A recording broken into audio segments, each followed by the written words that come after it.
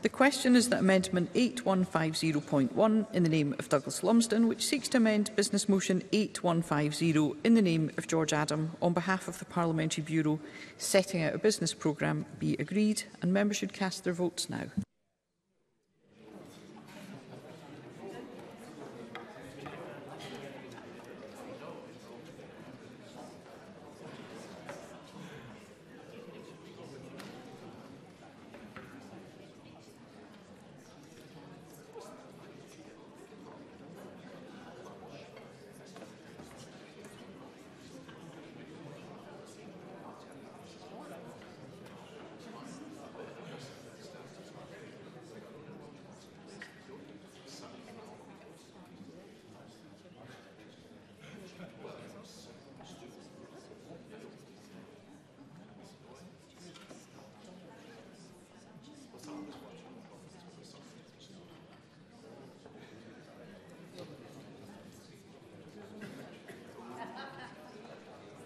The vote is closed.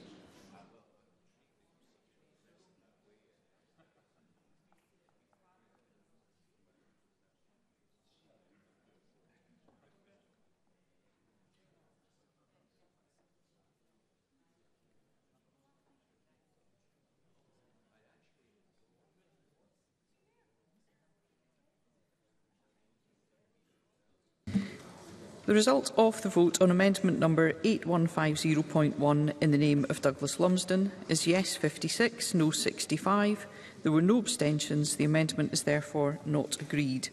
The next question is that amendment 8150.2 in the name of Neil Bibby, which seeks to amend Business Motion 8150 in the name of George Adam on behalf of the Parliamentary Bureau on changes to this week's business, be agreed. Are we all agreed? No. The Parliament is not agreed, therefore we'll move to a vote and members should cast their votes now.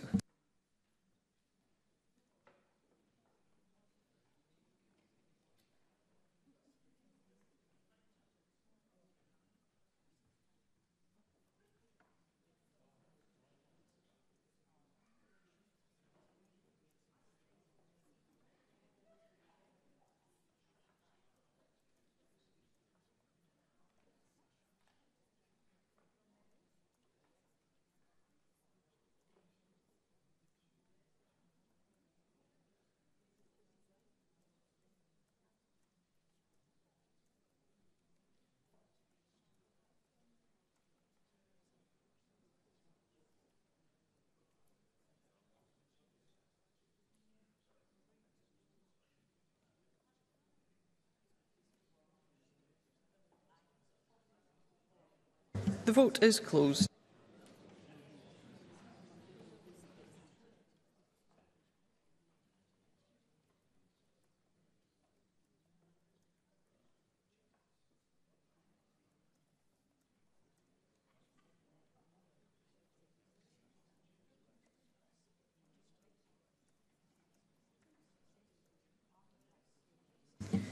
The result of the vote on amendment number 8150.2 in the name of Neil Bibby is yes 22, no 94. There were 5 abstentions.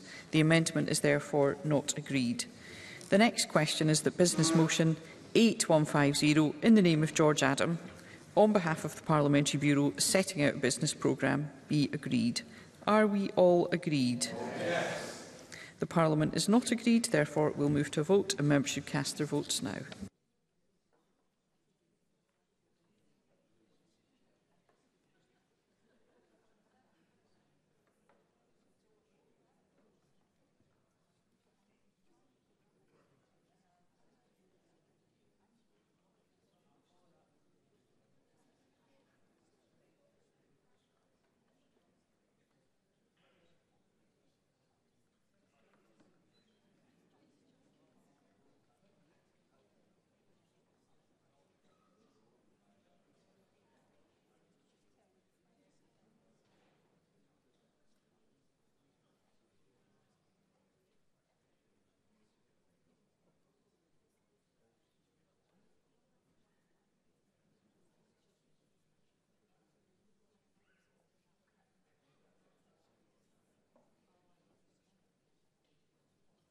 The vote is closed.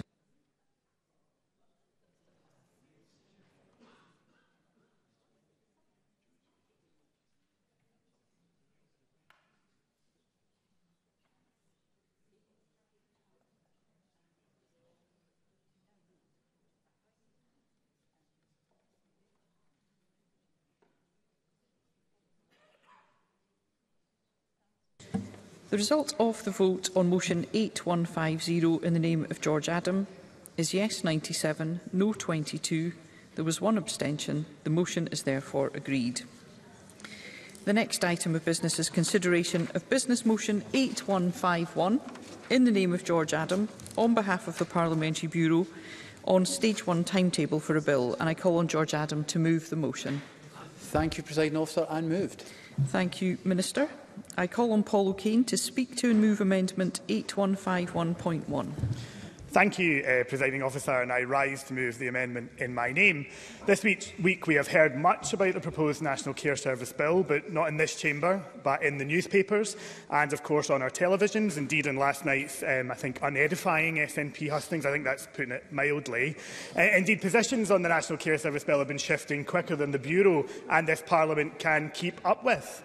The National Care Service was rammied over last night by the candidates, and indeed it has been clear since the start of the leadership campaign that each of the candidates are now articulating a different form of pause to the proposed National Care Service Bill. And I am pleased that the SNP leadership candidates have accepted what Scottish Labour, trade unions, professional bodies and local government have been arguing for months. Mr O'Kane, if you could just give me a moment. I am aware of several conversations that are taking place across the chamber. I'd be grateful if they could wait until members leave the chamber. Mr O'Kane.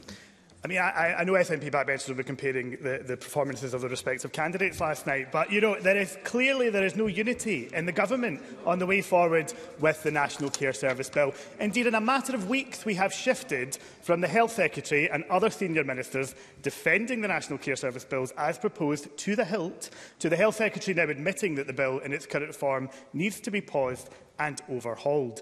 The Government motion today suggests that Stage 1 timetable should be moved to June, but the Government have failed to explain why June is the most suitable time. Is it because it's politically expedient for the Government to move Stage 1 until after the SNP leadership election, once the candidates have finished ripping one another to shreds and the Government has actually cobbled together a common position? How much longer, Presiding Officer, do people who need adult social care need to wait until we've got a system that isn't being called into disrepute by the trade unions, local governments and 4 parliamentary committees? Those are not my words, Presiding Officer. They are the words of Kate Forbes from last night's debate when she was eviscerating Humza Yousaf's record as Health Secretary. And it appears that Kate Forbes and I agree on something, because she is right. If the Government are serious about re-engaging with stakeholders, bringing people back around the table and building confidence in their National Care Service proposals, then the Stage 1 process can't be moved down the tracks to a more suitable time for the SNP. With no action in between to re-engage those stakeholders, it must be paused until at least the later part of the year in order to give sufficient time for the bill to be redrafted and brought back to this Parliament by a new Health Secretary for scrutiny. Indeed, that is exactly the position that the current Health Secretary is now advocating since his Damascenes conversion to supporting a pause to the bill. So how can this bill proceed on a June timetable when the Government is in such a state of disarray? Indeed, last night it was made abundantly clear for all the public to see that Humza Yousaf's own Cabinet colleagues don't have faith in his ability to serve as Health Secretary, with Kate Forbes, of course, saying the quiet part out loud when she less than discreetly admitted she would sack him as Health Secretary if she became First Minister. Presiding Officer, we need a proper pause to the National Care Service Bill to allow an opportunity for stakeholders to get back around the table and to make it right. Moving Stage 1 until June does not allow sufficient time for the vital work to be undertaken. And in the context of this Government being in a total state of disarray, with Cabinet colleagues so publicly arguing and contradicting one another, we need a proper pause until at least November to ensure that we have a proposal for a National Care Service which is fit for purpose, has the confidence of key stakeholders. And that is what we on these benches have argued for consistently, and it is time that the Government got a grip and got on with redrafting the bill. Thank you, Presiding Officer. Thank you. I call on Craig Hoy. Thank you, Presiding Officer, and I thank Paul O'Kane for his amendment. Finally, the SNP have come to the same realisation as the unions, local authorities, their own backbenchers and the public. The realisation that the committees of this Parliament came to, that they agree that the National Care Service plans are unaffordable, unworkable and a massive distraction from the crisis and care that the SNP has created across Scotland. Even the Cabinet Secretary responsible for the policy, Humza Yousaf, is beating a hasty retreat from his own policy. And he is not alone, of course, because the SNP's leadership candidates are undermining this policy, throwing it overboard as they seek to abandon Nicola Sturgeon's legacy in their desperate bid to captain the SNP's sinking ship. Perhaps the only person in Scotland today who still believes there will be a national care service is Kevin Stewart. The Minister believes that so long as the music is playing, he's going to get up and dance. The only problem is that on this National Care Service, the Minister is still dancing, but the music has stopped. But this decision today should be about whether or not we ditch this bill or delay this bill. The National Care Service is clearly wrong for Scotland, and the policy is in disarray. Only last night, we saw the Fishers laid bare as 2 ministers and 1 former minister trashed policies from the manifesto upon which they themselves were elected. It's no surprise that the Government is now seeking to delay this bill, but to try and hide why they are doing it from this Parliament is an outrage. The Minister and the Cabinet Secretary must come before Parliament and explain their concerns about the bill as it's currently constituted and their climb down to members of this chamber. The vote today is still not going far enough, Presiding Officer. What this Parliament should be voting for today is to scrap the SNP's failing social care plans. Because social care in Scotland is in crisis. And the thing that carers, staff and patients need is the last thing that they need is a major bureaucratic overhaul of the system, which would see precious resources diverted away from the front line and into employing hundreds more management and admin staff. The SNP must listen to these voices, abandon these plans and put every penny into frontline care. But in the absence of a total withdrawal of this plan, we support a delay and the longer delay proposed by Labour. But these delays, whether to June or November, will inevitably be only a precursor to the legislation being scrapped once the SNP's divisive leadership election comes to a close. Presiding Officer, we simply cannot afford to see £1.3 billion diverted away from frontline local services at a time when the sector is crying out for help. The National Care Service If I could just stop you there. I am deeply frustrated. There are a number of conversations that are carrying on while a member is addressing this Parliament. Can we please treat members who are speaking with the respect they should be entitled to? They don't want to hear about the division in their own ranks, Presiding Officer. That's why the Government must come to this Parliament, make its position clear and allow members to ask the questions that councils, carers, the third sector and those who rely on care and who live in care now want answered. The National Care Service plan should be ditched. It should not just be delayed. Thank you. And I call on George Adam to respond on behalf of the Parliamentary Bureau. Thank you, Presiding Officer. Well, that was a very interesting 10 minutes. None of it to do with reality whatsoever, but to bring everyone else in the opposition benches back into the real world with ourselves. The Scottish Government remains absolutely committed to delivering our plans for a national care service.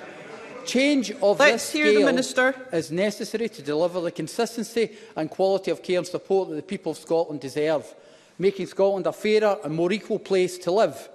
Extending the Stage 1 deadline, and just for everyone, this is actually the reality of the situation, extending the Stage 1 deadline for the National Care Service Bill is necessary due to the rightly complex and extensive scrutiny by several committees.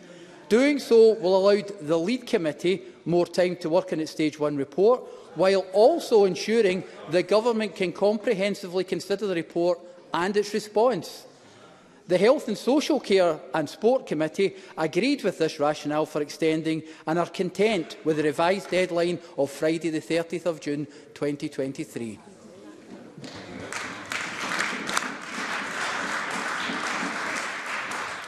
Thank you. The question is that Amendment 8151.1 in the name of Paul O'Kane, which seeks to amend Business Motion 8151 in the name of George Adam on behalf of the Parliamentary Bureau on Stage 1 timetable for a bill be agreed. Are we all agreed? No. The Parliament is not agreed. Therefore, we will move to a vote and members should cast their votes now.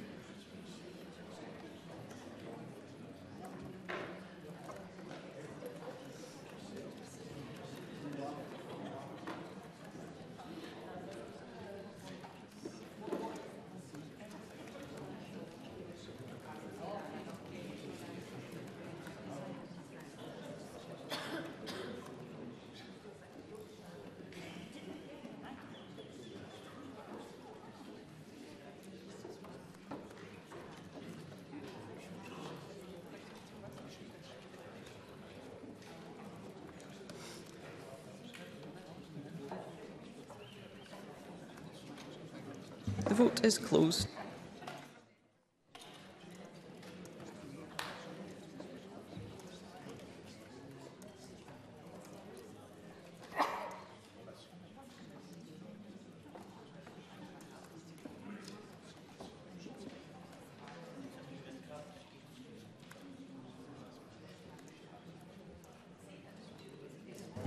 The result of the vote on amendment number 8151.1 in the name of Paul O'Kane is yes 55, no 65. There were no abstentions. The amendment is therefore not agreed.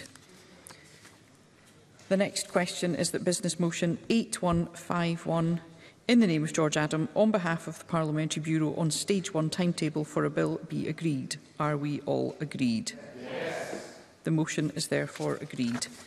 The next item of business is consideration of business motion 8152 in the name of George Adam on behalf of the Parliamentary Bureau on stage 2 timetable for a bill. Any member who wishes to speak against the motion should press their request to speak button now. And I call on George Adam to move the motion. I'm busy today, Presiding Officer. Moved. Thank you, Minister. No member is asked to speak against the motion. Therefore, the question is that motion 8152 be agreed. Are we all agreed? Yes. The motion is therefore agreed. The next item of business is consideration of Parliamentary Bureau Motion 8153 on approval of an SSI, and I ask George Adam on behalf of the Parliamentary Bureau to move the motion. Moved, Presiding Officer. Thank you, and I call on Edward Mountain. Thank you, Presiding Officer. And before we have any more comments, I remind members of my entry in the Register of Interest, which shows that I own rental properties in Murray. 6 months ago, this government rushed through legislation without consultation to freeze rents and continue an eviction ban across Scotland. Whilst the policy appeared well-intentioned, the Scottish Conservatives repeatedly warned the Minister that it would have damaging consequences for the housing sectors. Those warnings fell on deaf ears. The Minister knew better, but clearly he didn't. Since the legislation has passed, we've seen plans to build 11,000 new affordable homes in Glasgow paused. That's £1 billion of investment halted. House builders and landlords have lost confidence in the government. And to prove it, the Landlord Association has lodged a judicial review of this emergency legislation. If the Scottish Government loses the case, they could be liable to compensate all those that are affected. And I'm not sure if the Minister has even considered this. However, the Minister now wants the Parliament to extend the provisions of the Act for a further 6 months, allowing a 3% rental rise in the private sector and an unregulated rise in the social sector. The big question to most people is how the Government came up with the 3% figure. Was it evidence, or was this figure plucked from thin air? I believe the Minister needs to justify it by sharing his workings, because to me it looks no better than a guesstimate. I believe a rent cap will impede many landlords from having the capital to make increasingly expensive updates to their properties, a lot of which are mandated by legislation. In the long term, it doesn't make financial sense to renovate a private rental when a landlord will only ever do the basic minimum or remove it from the rental market. Scotland's rental sector cannot be allowed to shrink. The government damages the private sector, I believe, at its peril. This sector provides 340,000 homes, but that number is falling and will fall even further if this government continues to penalise landlords. And let me remind this Parliament, I believe we need every single one of those houses. A drop in the supply of homes will, after all, hurt tenants the most. Presiding Officer, I believe this SSI penalises the private rented landlords and in the long term will hurt tenants. I call on members to oppose this SSI. It is based on a guesstimate. I'm just in my last minute, but I will give way if I have time, Presiding Officer. The member really should be concluding. Okay, I'm sorry. I would have done if I had time, Mr Mason. I call on members to oppose this SSI. It's based on a guesstimate. It's bad for landlords, bad for tenants, and it's contributing to a collapse in the number of existing rental properties and preventing new ones being built. Frankly, I believe it's bad news for us all. Thank you, Presiding Officer. Thank you. And I call on Patrick Harvey. Minister. Thank you very much, Presiding Officer. As the whole Chamber is well aware, we introduced the Cost of Living Tenant Protection Scotland Act last year in order to do three things: to protect tenants, stabilising their housing costs by freezing rents, to reduce the impact of eviction and homelessness through a moratorium on enforcement of evictions, and to avoid tenants being evicted from the rented sector by a landlord who wants to raise rents between tenancies during the temporary measures and reduce unlawful evictions. Since then, the Act has provided important additional protection for tenants across the rented sector as we continue to live through these challenging and uncertain economic times. Our updated data and economic analysis, which we published at the start of this year, shows that the unprecedented economic position has not yet fundamentally changed, and many households in the private rented sector in particular continue to struggle. It's for this reason that the regulations before the Chamber today seek to extend the rent cap measures for the private rented sector, as well as the eviction moratorium provisions across all rented sectors covered by the Act, and other important provisions within the Act for a further 6-month period to the 30th of September. I give way. Mark Griffin.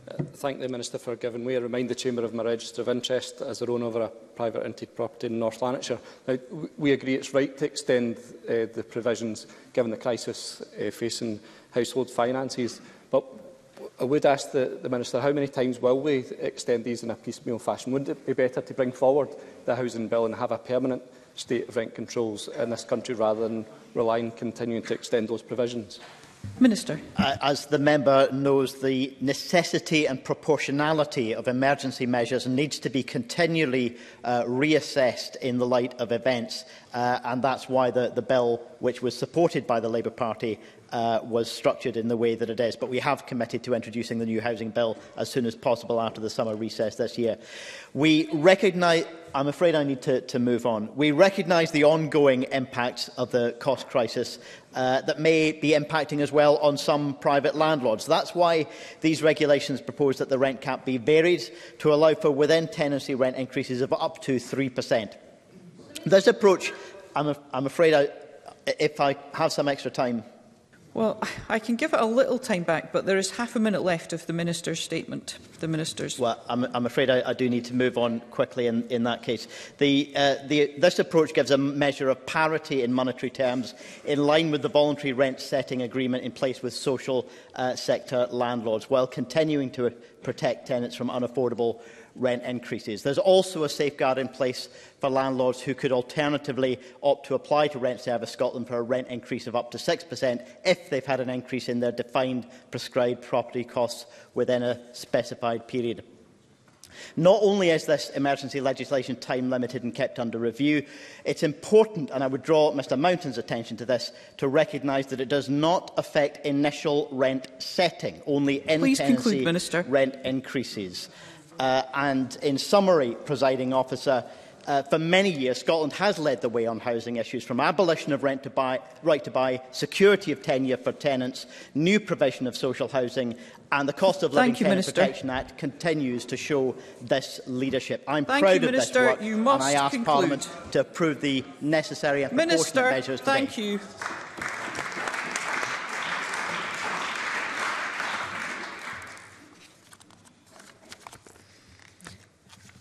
The question on this motion will be put at decision time, and there are 4 questions to be put as a result of today's business. The first is that Amendment 8137.2, in the name of Megan Gallagher, which seeks to amend Motion 8137, in the name of Nicola Sturgeon, on International Women's Day 2023, Embrace Equity, be agreed. Are we all agreed? Yes. The amendment is therefore agreed. The next question is that Amendment 8137.1, in the name of Pam Duncan-Glancy, which seeks to amend Motion 8137, in the name of Nicola Sturgeon, on International Women's Day 2023, Embrace Equity, be agreed. Are we all agreed? Yes. The amendment is therefore agreed. The next question is that Motion 8137, in the name of Nicola Sturgeon, as amended, on International Women's Day 2023, Embrace Equity, be agreed. Are we all agreed? Yes. The motion is therefore agreed. The final question is that motion 8153, in the name of George Adam, on approval of an SSI, be agreed. Are we all agreed? Yes. The Parliament is not agreed, therefore we'll move to a vote, and members should cast their votes now.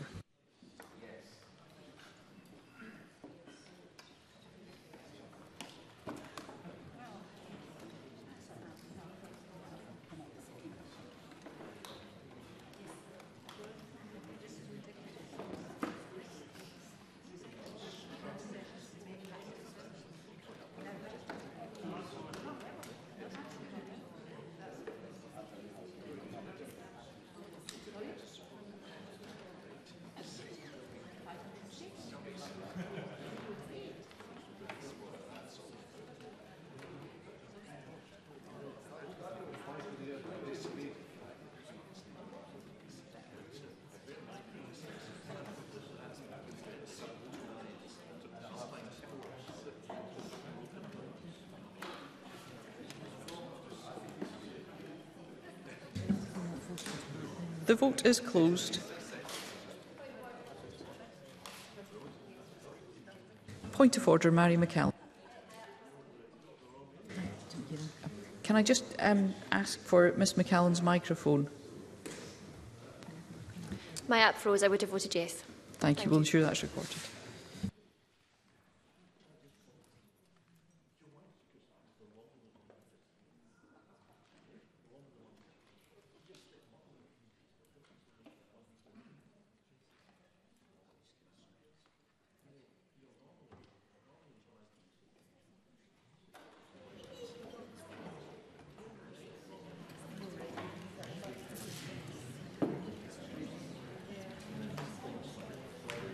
The result of the vote on motion 8153 in the name of George Adam is yes 87, no 31. There were no abstentions. The motion is therefore agreed. That concludes decision time, and we'll now move on to members' business in the name of Ross Greer.